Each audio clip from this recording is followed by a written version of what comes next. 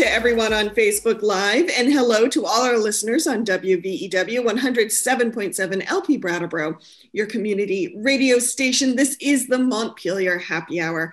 I am your host, Olga Peters, and we have a very interesting show about data and privacy and why that all matters today. I want to welcome to the show regular contributor, Emily Kornheiser. Hello, Emily. Good morning, Olga.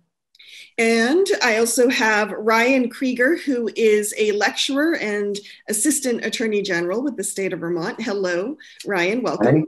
Morning. And last but not least, Attorney General TJ Donovan. Welcome to the show, TJ. Olga, thanks for having me. I've been to many happy hours, but I've never been to one at 8 o'clock in the morning. Well, we shall toast at the end to celebrate the new happy hour in your life.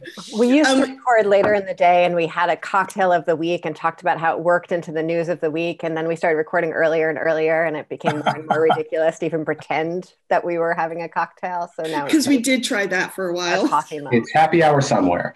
It is 5 o'clock somewhere, and we are all happy you're here, Ryan. Would you please start, just so listeners have a baseline, when we are talking about privacy in the US, what exactly does that mean? What are some of the expectations we have as either a culture or legally around privacy? So I'll try to be brief because that is not really a simple question. Privacy means different things to different people. Fundamentally, when you are in your own home, your windows are closed, your shades are closed, you're in private, right? People can't see you. You can do whatever you want. Privacy means, the ability to act in ways out of public view, out of public knowledge. But in modern parlance, in legal, privacy has really come to be about data and about information about you. And really what it comes down to is privacy is about controlling or exerting some level of control over how the world perceives you, about how the world sees you, right? We have different ways that we act at work, or that we act around our friends, or that we act when we're talking to our doctor or to our minister, right? And there's nothing wrong with that. We are allowed to show different facets of ourselves in different contexts. And part of the problem is today that as everything has moved online and everything has moved to the internet, and as technology has advanced significantly, it has become, the lines have blurred between these different worlds of us. Especially during COVID, we now do everything on the internet, right? And every time you're on the internet, you can assume that pretty much everything you're doing can be tracked. Every conversation you have, every website you go to, every ad you click on, every search term you enter, which means that regardless of how private you want to be, there are dozens of companies out there that are also sharing in maybe some of your most private and intimate discussions, information.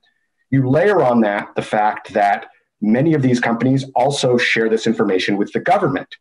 Okay, things that the government would never be able to do, would be constitutionally completely invalid if they were tracking you in your home, right? That would violate the Fourth Amendment. But they can buy a lot of information from private industry that they would never be able to access directly. And private industry would say, well, when you use our site, you sign a terms of service and you've basically agreed to let us do whatever we want with your data, including selling it to the government or using it, So that's just one slim facet, the data that is collected about you. Then you add on things like geolocation tracking, right? We all carry a GPS device around with us at all times, our phone. And it's never off, even when we think it's off, which means that companies can know where your location is. It also means that the government can know where your location is, but also people who maybe don't have your best interests in mind can know where your location is at all times. Then we'll talk about facial recognition later on, but basically, the ability to even go out in public and be anonymous and not be recognized, which you don't think of as a privacy thing, but it is a privacy thing. If you want to go to Montreal and have a good time and, no one knows where you are, that's perfectly fine. But it's becoming more and more impossible to do that. And the problem is that the law has just not kept up with the technology. and the norms are being kind of tread on left and right by businesses. And we're entering this, and what's happened over the last 10, 20 years is the big tech community has kind of trampled over a lot of norms and coupled it with a PR push to kind of convince us that those norms never really existed, or these are the new norms. And now it's too late for the government to do anything about it because that would break the internet and roll back technology, and you can't do that. And so they just kind of like ran ahead without permission and now want us to just accept that this is the reality and there's nothing we can do about it. And that's something we think about a lot in the office, and we talk about a lot in the office, and it comes up during the legislative session every year. Mm-hmm. And this is different in the United States from the European model, which a few years ago actually changed a lot of its internet privacy rules. Is that correct? That is right. So not just on the internet, but data collection in general. They passed regulation, and actually they always had a much more comprehensive view, but they kind of reissued a new regulation called GDPR, the General Data Protection Regulation, a very boring name, but a very important law. And it unlike in the United States, where in the United States, we have certain laws that cover health providers, right? HIPAA. No, it doesn't cover health data. It covers health providers. If that health data goes outside the health providers, you can do whatever you want with it. We have a certain law that covers universities, FERPA. We have a certain law that covers banks. But huge swaths of our economy have no privacy laws applying to them whatsoever, other than like the Consumer Protection Act, which is kind of the general one-size-fits-all law that, so we have a lot of areas that are not covered at all. The GDPR really applies to any collection of data to any business. And it has, norms that do not exist in the United States. One of the big ones is what they call the right to be forgotten. You can go to Google and say, we don't want you returning this 20-year-old article about that time I got arrested, right, for, being a public nuisance or something like that, that I'm embarrassed. I'm a different person now, right? That's one of the aspects of privacy as well, is that we're allowed to grow as people. We're allowed to change. We're allowed to do stupid things when we're 19 years old that we don't want people to know about when we're 40 years old. And not that's if you fine. live in a small town, but yes. Well, exactly. But and essentially, the internet is now making the entire world a small town. Exactly. Think of how terrifying that is. Mm-hmm. So GDPR is much broader. And the reason, by the way, why I think companies that do business in Europe have to follow GDPR, or they run afoul of it in Europe. The reason why so many businesses, why you've heard of GDPR, we've all heard of GDPR, is because the penalty provision in GDPR for violation is up to 40 million euro. I don't know what the exchange rate is right now, 40 million euro, or 4% of the company's global annual revenues for the previous years, not profit, revenue, all the money they brought in for the previous years. This was a penalty that was obviously created for these giant multi-trillion-dollar tech companies that 40 million euros is nothing to. And that penalty, they've never issued a penalty anywhere near that in the last 2 years, but obviously it scared a lot of people and made a lot of people talk about it. Thank you, Ryan. Emily, before I go to TJ, any questions? No, I'd love to just hear about sort of how we imagine this in the context of tiny Vermont, because I know we've done a lot of really good work on this. And I think, TJ, your office has done a great job of thinking about consumer protection much more broadly than random people might be thinking about it. Yeah, no, thank you, Representative Kornheiser. Thank you for your work on the issues of privacy and consumer protection. And Olga, great to be with you. And we're lucky to have my colleague, Ryan Kriger, because he's really not only a subject matter expert on the issues of privacy, but certainly in Vermont, but I would say nationally as well. And I think Vermont, with the great work by the legislature with Representative Kornheiser, we really have carved out a space about advocating for privacy rights in this online world. And I think Ryan really talked about it, where he talked, when we talk about privacy, generally, 20 years ago, we would hear a phrase of, a reasonable expectation of privacy. And as Ryan talked about, privacy in your home, on your person, and kind of that Fourth Amendment jurisdiction that I think we all understood and perhaps did not know the fine legal print, but knew the themes about what that expectation of privacy meant in terms of, as Ryan said, the ability to walk anonymously down the street or to travel, and these constitutional provisions. And I think in Vermont we had and still have a proud tradition, and we value people's privacy. I think that is a value of our state. And the question now is, how do you create and protect privacy rights in an online global economy? And what Ryan really was talking about when we talk about the Fourth Amendment, you talk about government surveillance. Well, you need a warrant. But now we're dealing with business surveillance because companies are making money off our data, and data is now a commodity. We know that. And this issue of how people obtain data is a threshold issue that we're now grappling with. Vermont, because of the leadership of Representative Kornheiser and others, and the advocacy of Ryan Kriger and Chris Curtis and others in my shop, passed the first in the nation law about the data broker bill, which basically said this crazy world that operates behind the scenes that nobody knows about, where there is an economy of third-party data brokers that buy and sell consumers' data. And here's the thing. We never hear about it. It's this marketplace that exists that nobody knows about. And we think, and I know the Vermont legislature believes this, that people have a right to know who's buying and selling my data. This is my personal information. And we have a right to know. So we passed a law, first in the nation, data broker law, that essentially creates a registry, and people have to certify that they're a data broker and following the rules. And we have come up on this issue a couple times. We just sued, what is it, Ryan, about 9 months ago? Yeah. March. A company called Clearview AI that basically has a company that would screen scrape billions of images, your images, Vermont's images, our children's images, off of social media sites. And issue about whether or not that's allowed, I think, is debatable based on the terms of service that we all kind of click the box, which is a whole other issue in terms of consumer rights about clicking that box, and would take those images. And that was thing one. But thing two was they then would apply facial recognition software to these images without our knowledge, without our consent, and then third, would sell them to who knows where. Now they'd say, well, just would go to law enforcement. That becomes an issue, but that wasn't the case. And so particularly when you're talking about our children who now live in this online world, and Ryan talked about the GDPR and the right to be forgotten, we don't have that protection in Vermont.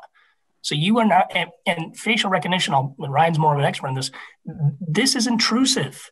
And that right to be anonymous, that's gone. So when you're walking down the street, and 10 years ago, perhaps, from the naked eye, somebody couldn't recognize you and law enforcement wouldn't know you. Now, because we live in this surveillance world, we know who you are. We know where you are at what particular time. And not only that day, but I can track you for the last 7 days, the last 30 days, and perhaps even longer than that.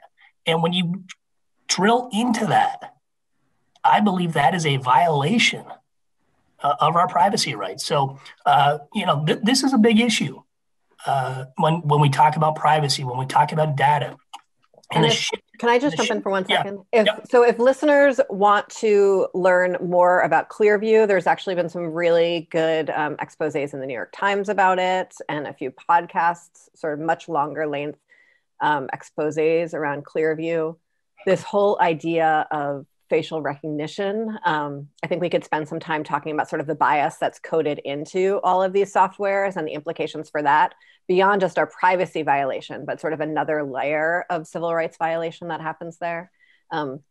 There's a film that's being screened in Vermont right now, virtually, called Coded Bias, that folks can find with a quick Google. It's a pretty incredible film. It's about 1 hour and 40 minutes. Watched it with my teenager. It's very understandable. And so opportunities to really learn more about this, because as TJ said, we really all just click. And it's really hard to live in this world without just clicking. I do it all the time, even though I feel like I have learned a lot about this thanks to the Attorney General's office. But in order to get along, you need to consent. And so the boundaries of what that consent means is something we really need to pull in on legally, because when it becomes just an individual choice, it's a very difficult thing to opt in or out of and still live in this wider world of Zoom and social media.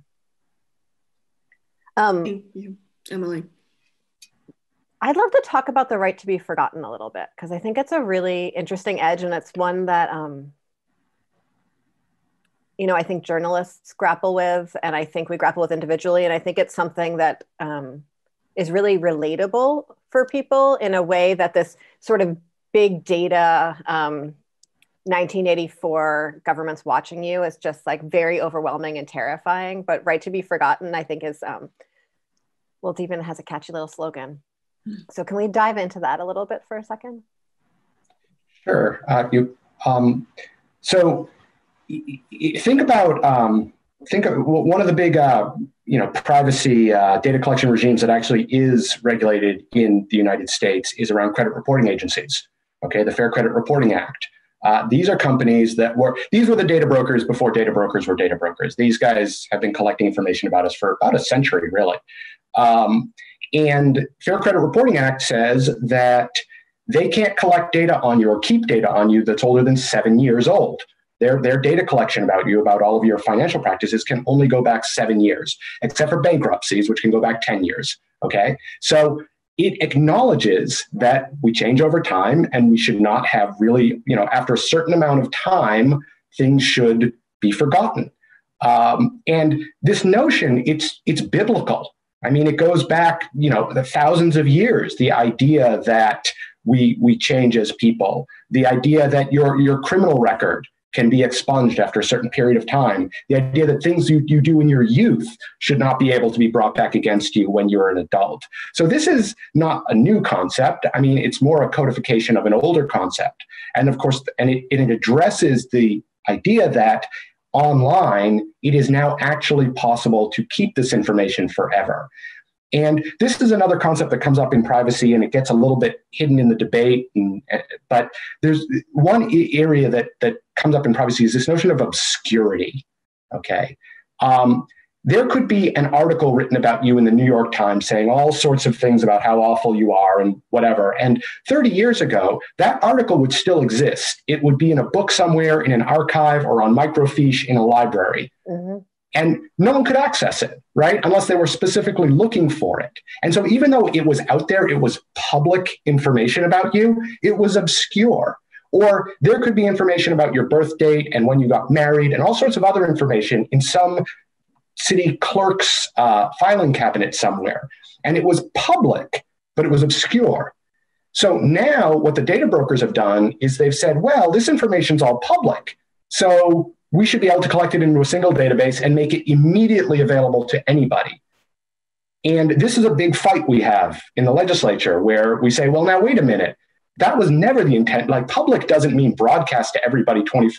Mm-hmm. That was never the intention. But that's the world we're in now. So the right to be forgotten is trying to kind of claw that back a little bit and saying, now, wait a minute, maybe information over a certain year old should be forgotten. Now, in the United States, that runs into the First Amendment. So we have, the one thing we can say about the United States is we have the strongest First Amendment protections in the world. I think I can say that pretty confidently, right? We extend First Amendment protections to things some people think it even shouldn't be extended to.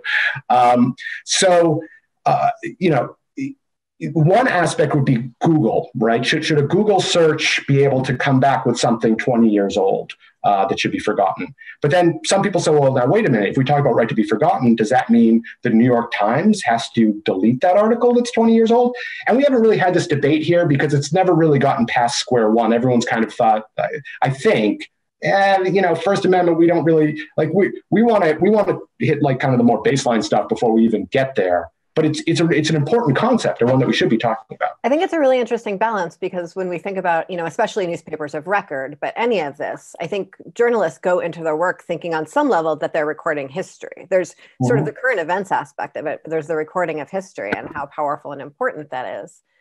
And at the same time, I know that a few newspapers have voluntarily opted in to this right to be forgotten, and you can appeal to them to be taken off their web browser. I don't know, have any of the right words for this, but to not sort of return results there, even though they're still saving it in some other location. But it's hard for me to get my head around how we would sort of create a legal framework to define obscure, right? Like even though that seems like what would be helpful. Well, and I would just add before TJ or Ryan jump in on that, one thing some of the reporters I have talked to grapple with is, let's face it, it would be much easier with someone with resources and access to big legal teams to exercise some of these rights more than someone with less resources. And so it can become also a class issue with who gets to be forgotten and who doesn't. And then the other thing reporters sometimes grapple with too is, at 19, you do something stupid and you have the right to change and grow. But what if that 19-year-old episode is a pattern? And now you're a governor of a state and you're doing nefarious stuff. So it's that sometimes what people grapple with as well. Yeah, Olga, I think the issue of equity is incredibly important here. And I think Emily touched on it a little bit earlier too, with the problems with facial recognition. But I just want to touch on one. Look, I think the GDPR is great. And I think California it obviously hasn't gone that far, but probably, Ryan can talk about it with the California law. But I just want to talk on this issue of, mistakes made from people and how we tend to have this now digital scarlet letter on people. And I'm troubled by that. It really troubles me. And I think equity is a factor that plays into that, frankly, especially when you're talking about the criminal justice system. And you talk about the issue of expungement. I'm a big believer of expungements. I think we have over-criminalized so many people, not only in Vermont, in this nation, mostly the poor and mostly people of color. And that's created a subclass who we've marginalized in the name of public safety, and that hasn't worked. Now you take the digital economy and put that on top of these inequities. And when you go to a job interview, even if you've had your record expunged, which by law, a letter goes out from the court telling all the public agencies, literally destroy your records, because an expungement is to wipe clean and as if it never happened. That's the language in the law. But you can't reconcile that with the digital world. And there is a degree of unfairness with Absolutely. that. And employers, are not allowed to ask about family makeup or all these questions in an interview or even in a reference check, but are free to look at someone's Facebook profile, Google their background, all of that before making any hiring decisions. And it's a real disconnect between what we've sort of set up as laws and norms and what behavior looks like. And that's exactly right. And it is hard to regulate that, right? We know what the laws are in terms of that face-to-face interview, or I should say now that remote interview. But it's exactly you talked about, Emily. We have a right to go on the Facebook or Google and perhaps not disclose, but gather information that you may make a decision based on, or that may influence. To move further into this world of AI, we know that a lot of employers now, especially in our area, most of the big corporate employers are employing mostly low-income folks. So if we look at hiring for any big corporation, whether that's sort of Walmart or Target or Bruegger's, so much of the hiring for that happens entirely online. The applications get screened by AI before they get screened by an individual. And it would be very easy to build in also some extra web scraping into that with whatever names are there. And we know that what turns up might just be, you know, related to that person's name and not actually that individual. In addition to the privacy invasion, so much goes wrong when we're just depending on AI rather than individuals. This is actually sorry, go on, TJ. No, I was just going to kick it over to you, Ryan, because I think, and again, I'm not going to use the right words on this, but when we talk about AI and other types of software, it goes back, and I think you touched on this. Who's writing that? Who writes the code? Who develops it? And has it been validated, if that's the correct word, to make sure that it's impartial, that it's fair, that it addresses? And I keep going back to this issue of the world that has existed is now at the click of a button. And in the past, as you said, you'd have to go to the library and pull that microfiche, and who's going to do that? And it's a certain skill set to do that kind of research, basically. Yeah. And I just think that from a very fundamental value of privacy, of respect of individuals, we're not who we were 20 years ago, 30 years ago. We have a right to change. We have a right to mature. We have a right to be whoever we want to be, not to be defined by some digital record decades ago. That's going to hurt our job prospects, hurt our employment prospects, hurt our ability to live our life to the fullest. And yes, do we bump up against our laws? Absolutely. But Ryan can talk about it more about the AI. And I'd love to clarify sort of a specific question for Ryan on this. It's that, so yes, the individual programmer and their bias comes into it. But when we think about sort of our ability as individuals to evolve, we also like to think of our communities of justice ability to evolve, right? And that the bias that was baked into our justice system 5 years ago, we are hypothetically moving beyond. I'm not sure that's true, but I can at least hope for it as a member of the public. But when we're using AI, it's not programmed by an individual, it's programmed by big buckets of data, right, Ryan? And so the bias of people's past behavior, our past mistakes, then gets coded into future decisions, which is just... Yeah. So just to back up a little bit about, when we talk about AI in this context, first off, we're not talking about, machines attaining sentience and Terminator and all that other stuff. People sometimes freak out when they hear, what is AI? Really what AI means in this context is taking these massive sets of data that were not attainable 20 years ago. Right? There wasn't even the storage to hold them or process them 20 years ago. Massive sets of data, you feed them into very complicated algorithms, and you come up with what they call predictive analytics, right? It draws conclusions from this data. Now, are these conclusions accurate? Are they, maybe they're accurate 99% of the time, but nothing's 100% accurate. You can't tell the future. So that's one issue, is that these often might not be correct, completely correct predictions. And then businesses have begun using them again and again and more frequently to make decisions. And really, we're all acquainted with one predictive analytic, which is the FICO score. Okay, all the FICO score that your credit reporting agency gives you it's a single number that guesses how likely you are to pay your bills on time. That's all it is. It's just an analytic. It's a score. And what's interesting about that analytic is that it's probably the most transparent analytic we know. We know how to manipulate the FICO score at this point because laws came in and said, you have to tell us a lot about how this thing works. In fact, we even now adjust our own behavior. Think about that. We open credit cards when we're 18 to start a credit history to manipulate this score that, some other companies have created to, tell the future about us. But the problem is that in addition to FICO, there are hundreds, dozens, however many other scores. There are scores that say how brand loyal you are. There are scores that say how much of a risk taker you are.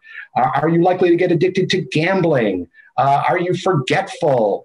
Are you conservative? Are you liberal? There's all this scoring about us. There's no transparency. We don't know where the information is coming from to create it. We don't know how accurate it is. We don't know who it's being sold to, and we don't know what uses it's being used for. Going back to GDPR briefly, one element of GDPR is actually a prohibition on completely relying on an algorithm to make a decision about you. Okay. So if you think about, again, back to that FICO score, if a business decides not to extend you a loan, or a landlord decides not to rent you because of your FICO score, they are required to disclose the FICO score and tell you where they got that FICO score from. So you can go back and say, well, wait, what did you tell them about me? Maybe I need to correct the record. All these other scores, they're allowed to make decisions about you, and you never even know they've used the decision in the first place, much less be able to go back to the original company and correct the information. But then we talk about those data sets, and yes, the data sets that feed the algorithms, that form the algorithms in the first place, are often biased to begin with. And one example I've seen come up with again and again is there was a product that was created for the court systems to assist the judges in determining whether or not to make a bail designation. And from a judge point of view, this would be great, right? Because if you're a thoughtful judge, you might say, well, I have biases, right? And I don't want my biases to creep in. So wouldn't it be great if a computer could spit out a number and tell me this person should get bail, this person it's a predictor of recidivism, this person is likely to show up for trial, and this person is not. It's and math, and so it must be objective, and so we should exactly on that rather than the vagaries of a judge and their life and their perceptions. Exactly. And so what is the data that feeds in? Well, the data is based on, who tends to show up for trial, who tends to have higher arrest records, who tends to, have harsher sentences brought against them in courts. And of course, those data sets are completely biased, and they're biased towards people of color, against people of color. And so you take a biased database and you feed it in. And of course, the numbers that were being spit out were more likely to grant bail to a white person and not grant bail to a person of color. Now, the companies that created this, insisted this was not the case. ProPublica did a whole reveal about this stuff. But it actually raises a very interesting philosophical question about AI in the first place. Is the goal of AI to create a completely fair or neutral system? Or is the goal of AI to create a system that might be racially biased, but is less racially biased than it would be otherwise, right? Is that progress? It's sad that that's the case, but that, if an AI makes a prediction with exactly the same level of racism that the judges would do, does that mean it's a success?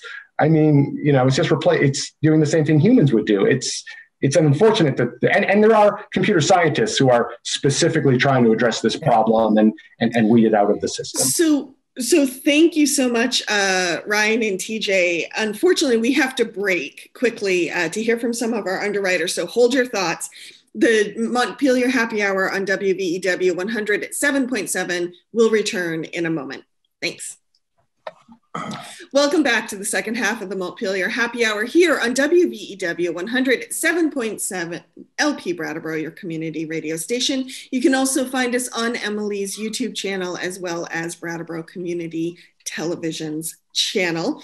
Welcome back, Ryan Kriger and Attorney General TJ Donovan. TJ, I know you have to leave in a couple minutes, so let's round up and what are some of the things on your desk right now that you think Vermonters need to know about? Well, I just want to go back to this conversation about predictive analytics, and it really it's a fascinating topic. And I just want to touch on a couple issues. And I think this is an issue that does deal with and confront our state. And I know that Emily's going to be dealing with it in the legislature. We are part of Vermont of a global digital economy. And we have to be able, and we're seeing that, frankly, during the pandemic, how we do business remotely, the importance of obviously broadband and that infrastructure that you talk about. And I think as we talk about that economic development issue of engaging in that economy, how we carve out the privacy rights is going to be critically important. And I think Vermont can lead on. And it's not, as you see through this conversation, it's not an easy conversation to have and to grapple with, but we have to, because I think consumers want privacy rights. Emily said it best. You click on the box because you have to. You're almost under duress because you can't engage in this economy without clicking the box. And I think there's real consumer protection issues with that. And I think the future of consumer protection is online, and Vermont can be a leader on that.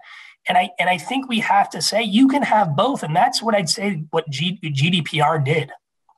Clearly said you can have a robust global digital economy and privacy rights, because I think what we hear too often is you can't have both. You're going to have to waive and give up your privacy rights if you want to engage in this global economy. And I don't agree with that. And I would love to sort of second what you said. I think when we hear about this when we're having a hearing in the legislature on this issue, the folks from the big tech firms come in and throw up these huge scare tactics. All corporations will run screaming from the boundaries of Vermont if you pass this law. And we saw that didn't happen with the data broker bill.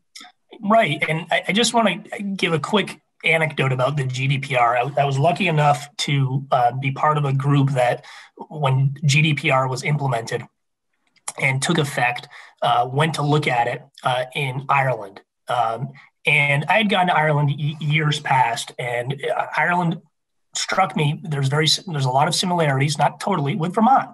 Historically, it was a rural country that was economically challenged, if not depressed, where its people left. Its young people left for a number of reasons. And you look at the state of Vermont, we're rural. People leave our state. We struggle bringing people to this state.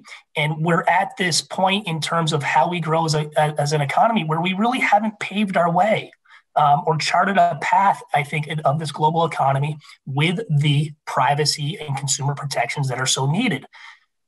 Ireland in 2020, at least Dublin, every major tech company for the EU is headquartered there. It was a bustling economy that was based on technology, but also had incredibly strong privacy rights. And I kept on saying, why can't we do this? Why can't we do this? And there was an alignment between industry and government and education. Another issue we have to talk about when we talk about privacy, I just look at the EU and say, I do think we can carve a path where we as a state engage and lead and allow people to participate in a global economy, but also carve out people's privacy rights. It's a tough conversation, but that's the future. And what underlies that, and Ryan and Emily talked about this a little bit, is really a fundamental question. Has technology outpaced our law? And, in many instances it has, of course. But I think our law, not only our constitutional principles, it evolves. That's the history of our country on so many different areas. This is the next challenge. And we need really smart people like Emily and Ryan to get us there to figure it out, because I really think it goes to the economic future of our state. Thank you so much for that, TJ.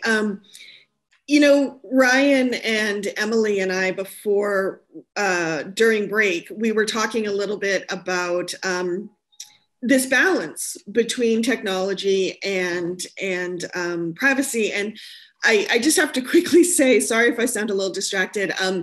I live in an apartment building and my neighbors have a band and they have decided that they're going to practice. So if you catch anything in the background, that's why. Ryan, you were saying that there's always a compelling reason to invade people's privacy. And I find that so interesting because even earlier in the show, when I was using examples as a journalist, one of our jobs is journalism. We've got the celebrity rags who, who's dating who and that type of thing, which thank goodness I don't have to do that type of journalism because I'd be bored. But for the most part, journalism's job is to hold people in power accountable. So I don't care what the average 19-year-old did when they were 19, but I do care what the president did or the governor did, or even an AG did. That might talk about who they are as a person in power.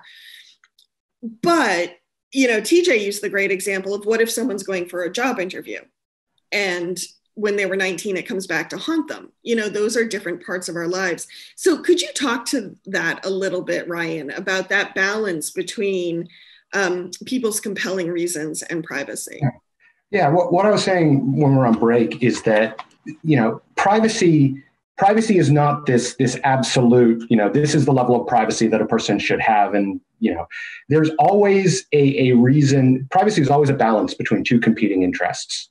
Okay. It is always law enforcement versus privacy, or public safety, stopping terrorists, finding the truth if you're a journalist, having good health outcomes. There's always a good reason to invade people's privacy. And there may be, circumstances where that compelling reason, during times of war becomes so compelling that, others fall away. The problem is that the person with the compelling interest to invade your privacy is always going to show up in the legislature and advocate for their compelling interest. And the person who says, now, wait a minute, what about the privacy issues, often isn't in the room when the decision is being made, because they're just arguing for privacy, right? This kind of amorphous notion. They don't have a profit motive. They're not trying to stop criminals. And it can be a very uncomfortable conversation when you have one side saying, look, we're trying to stop crime. We're trying to catch murderers. And if you don't let us do X, Y, or Z, if you don't let us track your geolocation everywhere, a murderer will get away, or a child predator will get away, right? If we had absolute complete surveillance, we would stop a lot more crime than what we have right now. That's just a given. That's just a truism. So sometimes the privacy person finds himself in a very uncomfortable situation of saying, we're okay with a certain amount of crime not being solved. That's not something you want to find yourself arguing, but that's the exclusionary rule under the Fourth Amendment, right?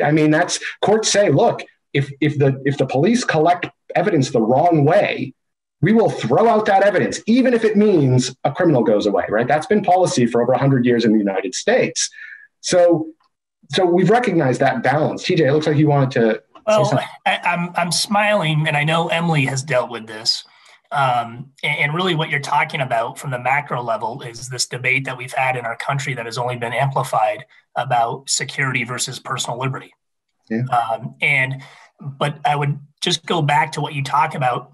If you do this, bad things will happen. The parade of horribles that to use a legal phrase.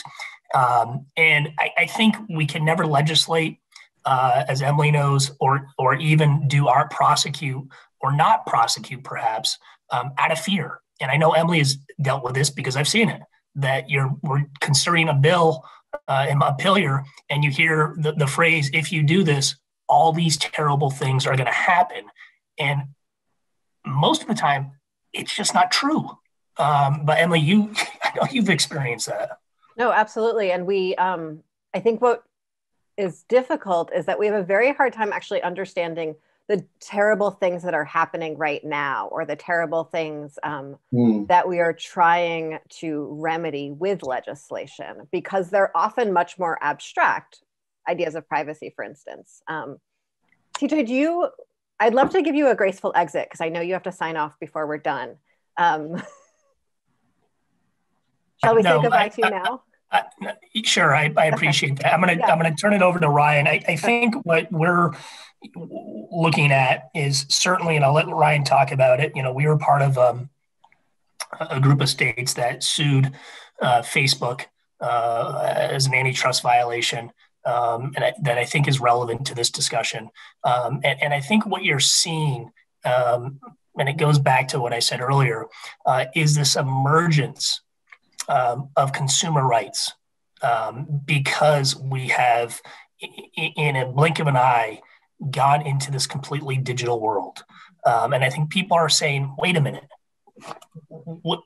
this company has too much power. It has too much of my data. It knows everything about me.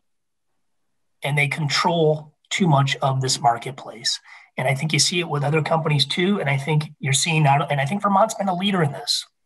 And I think the one issue, and I want to have Ryan talk about that, but another part of this is whether or not these platforms, and I don't know the answer to this question, that we're on, and frankly, our children are on, is detrimental to their emotional well-being, and whether or not there should be consumer protection for kids as they use this product. We do it in many different areas of the law. This is a vanguard issue, but I'm concerned about it. I have kids. I know, Emily, you do too. And you think about this and you say, wait a minute, is this good for the emotional well-being of children? And should there be some sort of disclosure about using these types of, I'm calling them products? And look, you want to talk about a fight? That will be a fight, no doubt about it. We got to be willing to carve out this space to talk about this stuff, to get ahead of it, because it's moving so fast. And with that, I'll jump off. Emily, I want to thank you for your leadership in the legislature. So Olga, thank you for hosting this, and Ryan, keep up the great work. Thank you, TJ. Thank you, TJ. So great to have you on the show. Thanks, guys. Good to see you. Bye-bye. I think it's really interesting because so much of this framework, and even when I, been reading a lot of sci-fi, especially sort of dystopian fiction for a very long time. Is how my father raised me. And in so much of that, the main thread, especially of our legal protections on this, is about the government and a fear of government surveillance and government invasions of privacy. And it's really a much sort of newer thread of science fiction and a much newer thread of our lives, that it's actually manipulation and invasion by the private sector, which is, I think, a little bit harder for people to get their heads around. And so what TJ was saying about sort of, the health implications of really like an enormous amount of science and research going into how to manipulate us and how to keep us, on the treadmill and addictive behaviors. We know that, the history of doing that with tobacco, but how it happens online is really interesting. And then, it's fascinating when you think about, the Fourth Amendment and the drafters of the Constitution. I mean, when that document was drafted, a privacy violation meant a human being barging into your house, right? And the Fourth Amendment was created because in England there were these writs that the king issued that would give an individual a right to go into a certain property. And the term of the writ was for the entire life of the monarch, and they were assignable. You could hand them to someone else. So there could be a warehouse or a person's house, and a person could just have a right to go in whenever you want. But that was privacy. One person who was a government-appointed person being able to go in. Telephones didn't even exist then, right? So there was no wiretapping. So the notion that a private entity would ever have the level of power of a government to be able to surveil you like that wasn't even conceivable, right? So it wasn't addressed. It wasn't considered when that happened. And when we talk about GDPR or Europe versus the US, a really important thing to consider is that one of the reasons why Europe has so much stronger protections is because in Europe, they consider privacy to be a human right. Whereas here we look at it as a financial issue. Now note, there was a Declaration of Human Rights in, I think, 1943 that the US actually signed on to that declares privacy as a human right. But there were also some court decisions saying, well, that's not actually binding on law. So it's nice that we signed it. But if you think about the history of Europe, you think about the fact that there were, think about the experience of East Germany, which went from being a liberal democracy to a right-wing fascist dictatorship where people were literally spying on each other, neighbors spying on neighbors, children spying on parents, and the SS everywhere. And then it became a left-wing communist dictatorship where the Stasi were spying on everyone. And then it went back to a liberal democracy. They've seen the worst-case scenario of what could happen if things go completely out of control. And I think part of the issue in the United States is that people don't feel those privacy violations or haven't quite as viscerally. And when you start talking about the worst case scenario, it gets kind of into tinfoil hat territory. People start saying, oh, well, they're tracking us. Well, they can track. I mean, we passed tinfoil hat territory like 10 years ago.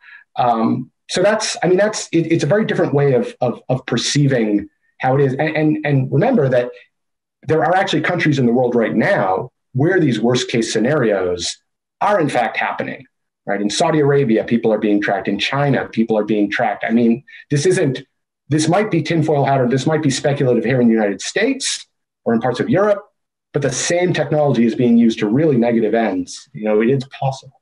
Well, and it's being used to negative ends by governments in those places. And I think Correct. we can't quite get our head around the negative impact of this being done by the private sector here, because it's a much more subtle felt experience. And so I think that's sort of the next stage in our understanding of the negative impacts. What are the impacts of the private sector having so much control over our lives?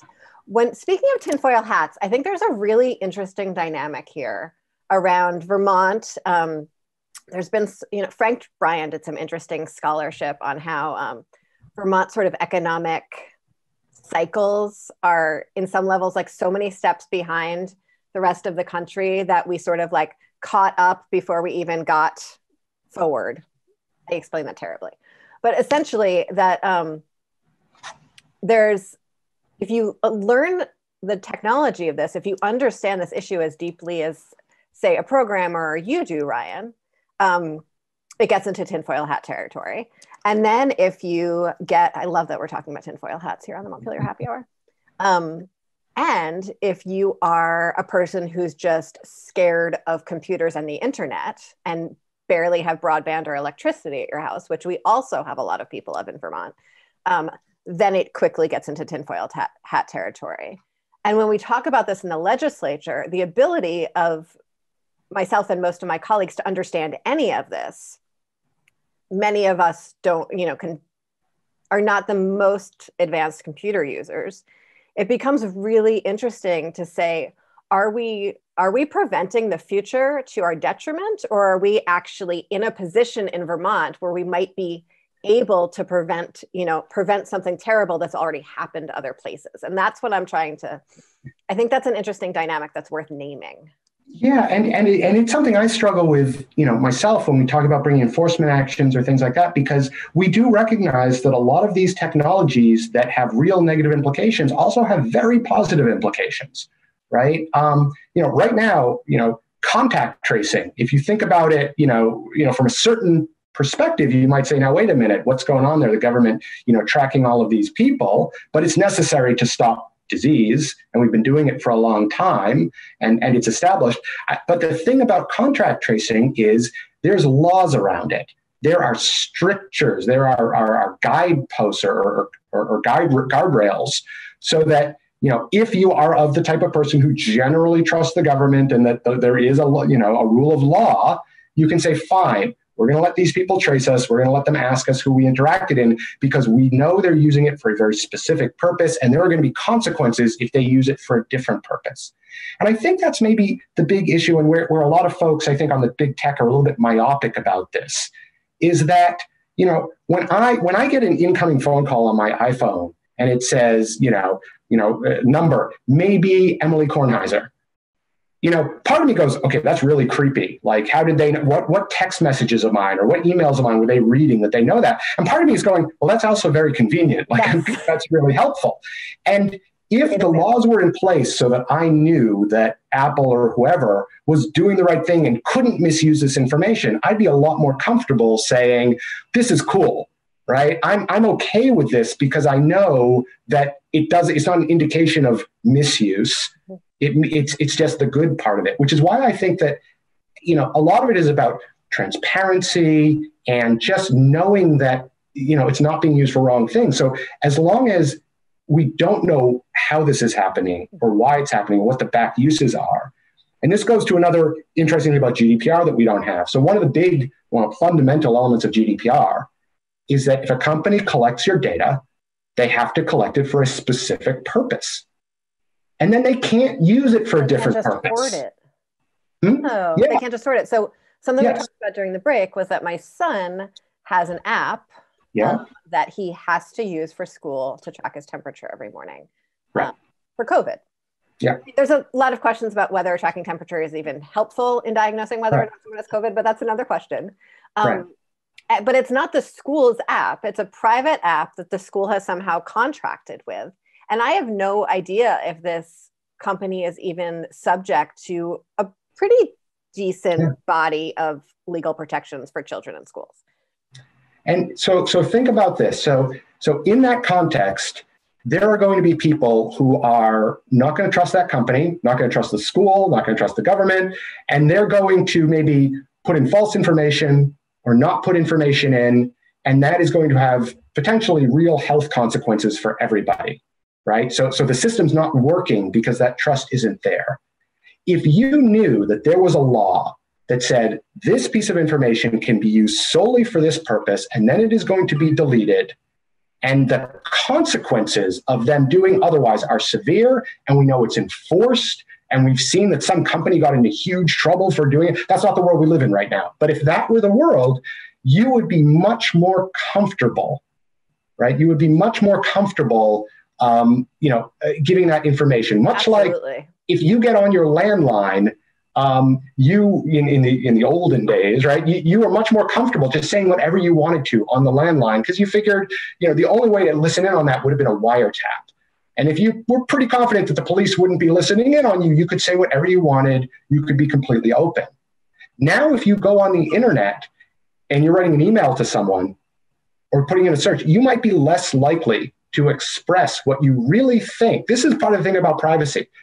Lack of privacy changes people's behavior, whether or not they're actually spying on you or not. Just the notion that it could happen causes people to restrict their behavior, to conform to what they think, the right thing should be. If you disagree with what the government is doing and you want to speak out about it, you might be less likely to organize or to actually exercise your First Amendment rights because you're afraid of the consequences, whether or not those are going to happen. And that's one reason why having an actual law that gives people comfort, I think, would be to everybody's benefit, except maybe the folks who are really profiting off the surveillance. And I'm remembering that I should say that here on the Montpelier Happy Hour, the views and opinions expressed on this show are those of the guests and the hosts and not those of the radio station.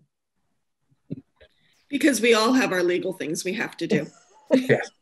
Yes. And I normally say that my views are the views of mine alone and not that of the Attorney General, although the Attorney General was sitting here. So I think maybe I get a little more leeway this time.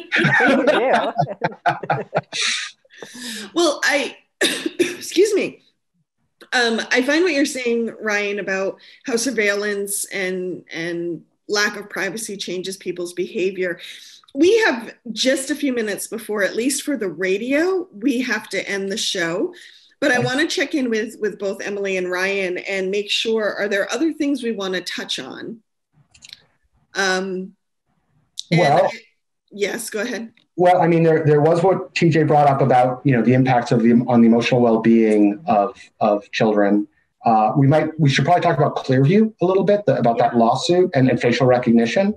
Let's talk about the impact on children another day, because that feels like a whole other Pandora's box. Yeah, I think so. Yeah. Okay, great. Yep. So what I'm going to do, just for the benefit of our listeners on WVEW 100.7 LP Brattleboro, is to just say, hey, thank you for tuning in. The Montpelier Happy Hour will be back next Friday at 2 p.m. In the meantime, head on over to Emily's YouTube channel and you can hear the rest of our conversation with Ryan Kriger.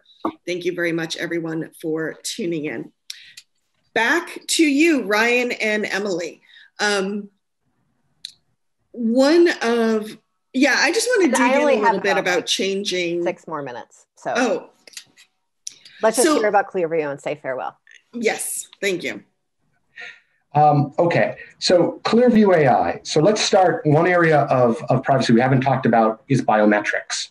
Mm-hmm. Okay, so that's a category of data that is collected about us that is about immutable elements of our personal being, our fingerprints, our ocular scan, our voice patterns, but it gets more complicated. Our gait, how we walk, can tell people about us. It blew my mind when you told me about the gait thing. I don't know why. That was like what really broke it all open for me the first time I heard you talk about this. There are technologies to track how you type and how you move your mouse as a biometric. So that means that biometrics can be tracked through the internet about you just by how you're typing. And now biometrics has a significant value in the field of authentication, right? Using your thumbprint to open your phone, using your facial print to open your phone. That's really good because absent that, we're dealing with passwords and things that we've found are not really good authentication and are easily stealable.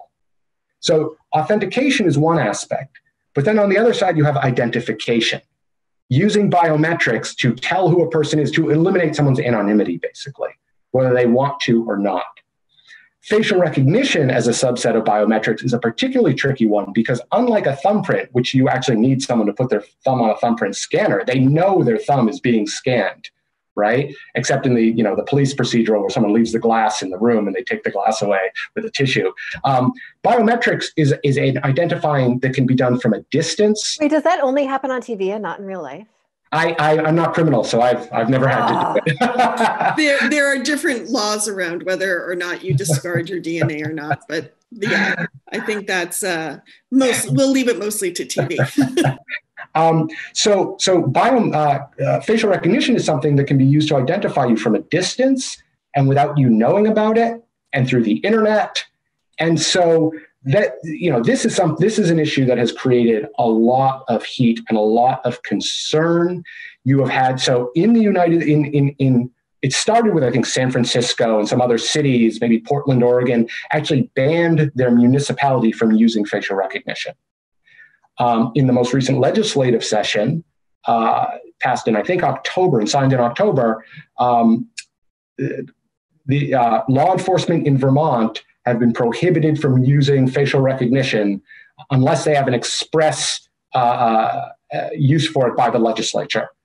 First state in the country to pass that kind of a statewide ban. And then in August before that, the governor actually did the same thing by executive order. First state in the country to ban it by executive order. So we're really, out front on this stuff. But Clearview AI is a company which has screen scraped what they claim to be 3 billion photographs, put them in a database, and these are photographs out from Facebook and LinkedIn and all over the internet, and applied a facial recognition database to them. And it appears that their initial plan was just to sell an app so that, you could be walking down the street, you see somebody down the street, you have some interest in that person, you take a photo of them, and now you know who they are. And the way it did that, it didn't tell you their identification. It would just bring back all the photos on the internet of that person. And if one of those happened to be their LinkedIn profile or their Facebook profile, well, it's pretty easy to figure out who that person is. And then after there was a huge... The implications for sexual harassment and assault and stalking on this are just immediate, terrifying to me. And by the way, sexual harassment, assault, stalking is a huge privacy issue. It's a huge one with data brokers, whitepages.com, Spokio. This is something we talked about when we raised the data broker bill, this idea that someone might be trying to escape a bad situation, hide, change their address. But the data brokers make it impossible to do that. Consumer Reports actually has an article coming out about that in their print issue in the upcoming thing. I know because I was interviewed for it. So Clearview did this, and here's an interesting thing. They claim to have collected all of these photos off of the public internet. That's an interesting concept, the public internet, and it's one that legally is a little... So the notion is, if you post a photo on Facebook and you set the most for public, their claim is anyone can do anything they want with that photo. It's fair game. Now, some people might disagree with that, and that's something that might have to be fought through in the courts. But after some heat came down on them from journalists from the New York Times, they said, oh, no, we're not sharing this with everybody. We're going to just share this with law enforcement and security professionals. Now, who are security professionals? That's private businesses. That could be Macy's trying to stop shoplifting. That could be a bank. Who knows? That could be, bail bondsmen who want to, hunt down people who, by the way, were exposed to be using geolocation information that they got from the mobile phone companies earlier in the year. So this stuff is all over the place. And then I've read in recent months, since they've been sued, we were actually the first, I believe, we were definitely the first state government to sue them. No other state has sued Clearview. Other governments are investigating them, but we were the first ones to sue them. There may have been a class action lawsuit that was brought before us because they were claimed to have violated a law in Illinois called BIPA, the Biometric Information Protection Act. Illinois has a almost unique act, which basically says you need express permission before collecting biometric information about people. Mm-hmm. And what makes BIPA a particularly interesting law is it has a penalty of $1,000 per violation for negligent violations and $5,000 for intentional violations, not up to $1,000, $1,000.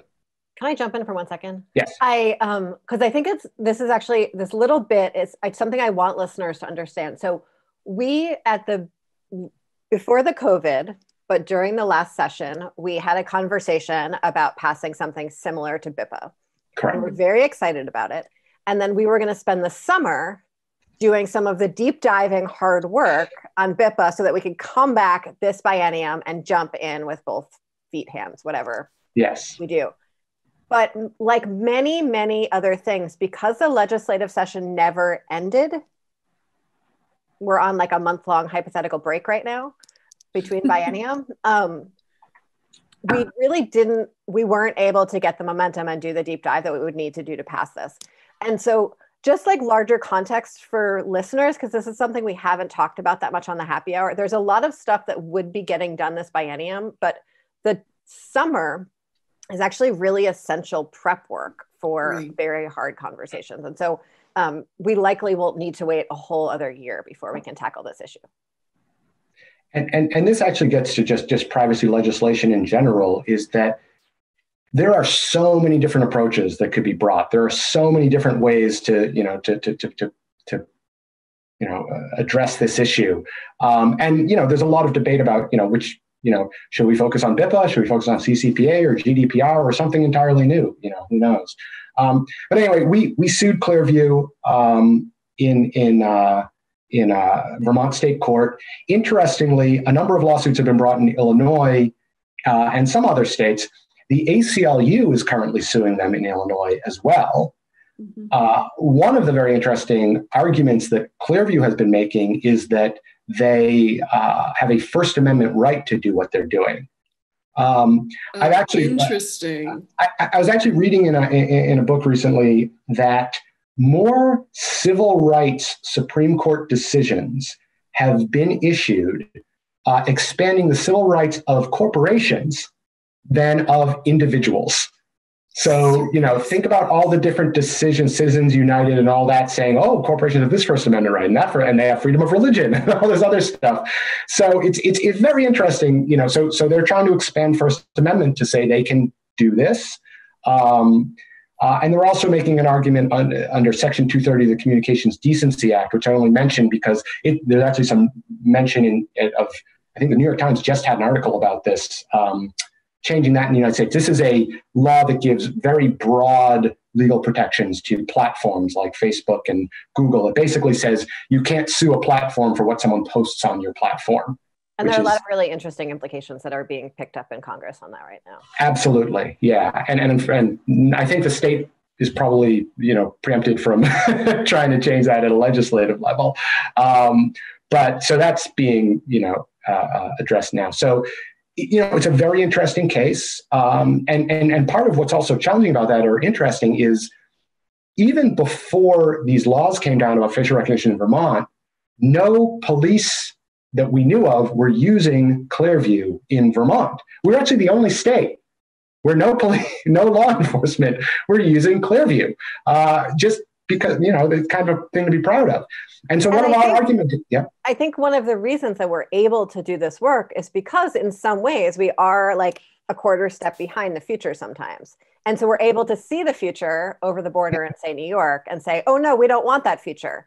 Whereas once the future has already come, it becomes much harder to sort of stop the, stop what's already happening. And so if law enforcement in Vermont were already using it, they might have a much more compelling case to make about why they need to keep on using it. But because it hasn't happened yet, we can really protect our citizens that way. And this goes to the whole balance issue, is that, police stations across the country have embraced Clearview, many of them. And because, look, if you tell a police officer or a detective, this is going to help you solve a crime, that's what they do. They're going to use it, right? And what's happened actually is the most recent was the LAPD was found to be using Clearview until it came to light, at which point the chief banned them from using Clearview. In a lot of places, when people have discovered that their police are using Clearview AI, they've immediately stopped doing it. Not everywhere. In a lot of police stations in Florida, it was discovered and they just kept doing it. So, it actually really is a very interesting view into how people, view this sort of thing. But it's also been reported, and I'll just say reported because I don't know that we have, just going on articles, that in Florida and some other places, police used Clearview AI to identify protesters in Black Lives Matter protests. So this is what we're getting at. This is why we're saying, even if you're only using it with law enforcement, which, by the way, we only can trust you on that, and that you're only going to do it as long as we're paying attention to you. But even if only law enforcement were using this, it's a problem because of the civil rights implications, because this stuff is not 100% accurate, although they claim that it's more accurate. They claim it's 99.8% accurate, which we argue is so almost a ridiculous claim. It also makes us trust them less. And the implication is, and they claim that this is not used for final identification, that basically a police station would run a suspect's photo through this and get a bunch of photos back, and then they would go from there. But we have some indications that that's not how all police actually operate. So the idea is that a police station could use this Clearview AI product, find a potential person who they're just on the internet. They don't have to be in that person's state, right? Someone could be pulled into a dragnet just because they had a photo posted on the internet. It's bad enough that you could be, falsely identified because you were walking down the street, which we know happens with frightening frequency. Now we're expanding it to, everyone in the country. And that's a very, very scary notion. And that's one of the reasons why our office is looking into this. And our argument is, we don't care if this is happening outside the borders of Vermont. It's still affecting the people of Vermont, which goes to another really interesting privacy question about ownership of data, right? Mm-hmm. And do we have ownership rights over our data? And what would it mean if the legislature passed a law, which has been quite asked? I mean, folks have asked, like, why don't we just say you have an ownership right in your data and you can do whatever you want with it?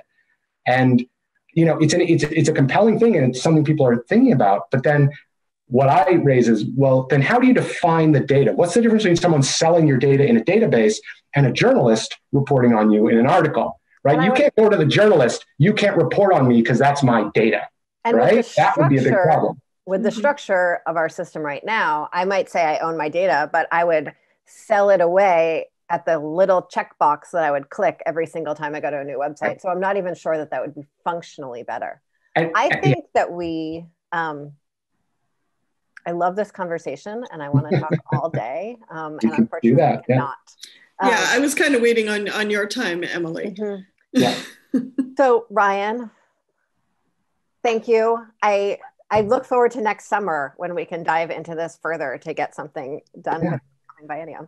And who knows, maybe we can get something done, this session. I mean, let's not count it out. Thank you. I'm like already dooming myself before we start. Before we head out, I know you're short on time, Emily, but I would love, Ryan, if you can direct any of the folks who are still listening to any resources to help them better protect their data, to help them learn how to do that. Oh, wow. I think that's, a kind of a longer conversation. I can probably provide you some of that information. I mean, there are places you can go to try to opt out of ad tracking. There are places you can go to try to opt out of some of these data brokers. There's the Do Not Call registry, which is, a big one. One of the biggest things you can do to try to protect yourself is look very carefully at the settings on your phone and on your computer. You can, go to the privacy settings, in like your iPhone and look at location tracking, and it will tell you which apps are tracking you. And if your mapping app is tracking you, okay. But if your calculator app is tracking you, then you should say, now, wait a minute, that doesn't make a lot of sense. And Apple is actually about to issue some new technology, which will make it very difficult for companies to track you. They'll have to be much more upfront about what they're tracking. They're getting huge pushback from Facebook and Google and all those guys. So that's going to be a very interesting thing to follow and see what happens.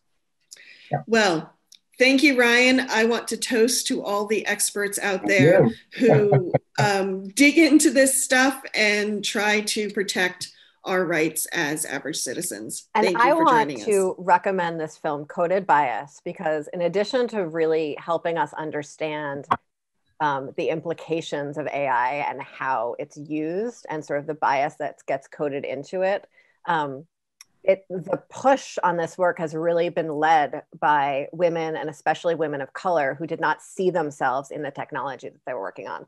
And so it's really an interesting transformative look at technology and artificial intelligence today. So find it at a screen near you. Thank you. Take care. Thanks, Ryan. Thank you.